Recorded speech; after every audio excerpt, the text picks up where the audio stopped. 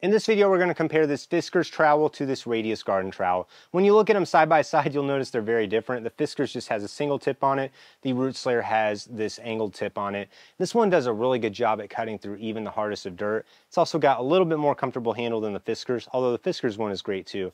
Both of these tools do give you a lifetime warranty from either Fiskars or Radius Garden. I got to give the win to the Root Slayer though, because this one has those serrated teeth on the edge of it, the angled tip. This one just does a great job at cutting through hard dirt, and also if you're pulling plants out, this is going to do a better job at cutting through the roots as you're pulling it out.